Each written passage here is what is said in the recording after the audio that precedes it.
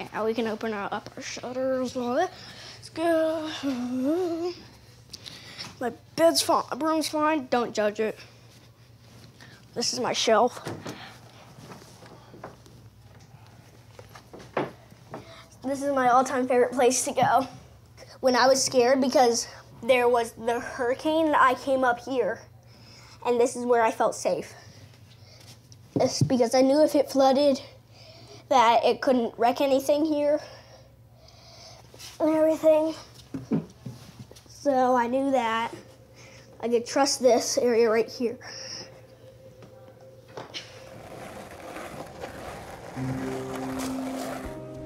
Crap, this is new. It's very frightening and disturbing. You see this giant tree down in one of my best friend's yard.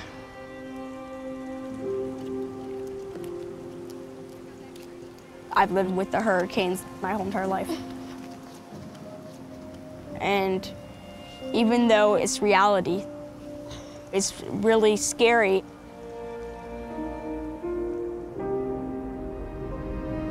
All of our traditions and everything is based here.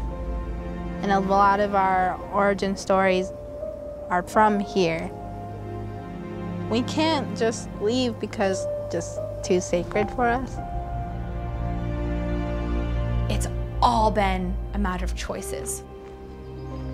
And our feelings of despair and dread and anxiety is all because of choices that we had no participation in. Everything could have changed, like really before I was born. I was born in '71.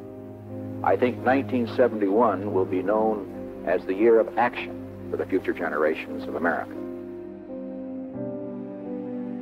The history of this whole period has got to be the saddest story ever told. This huge failure to rise to the moment. I think it's the greatest dereliction of civic responsibility in the history of the Republic.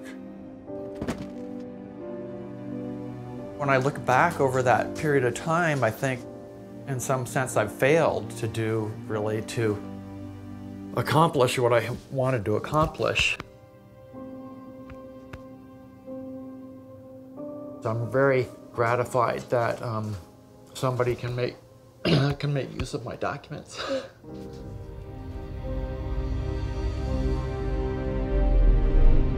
This is why we need trial, because this story has to come out. And government can come in and make their case if they want, but a judge needs to hear from both sides. Because if it's as bad as we think it is and all the evidence we have indicates, it's the biggest crime against humanity ever, and it's a constitutional violation by any standard. Yeah.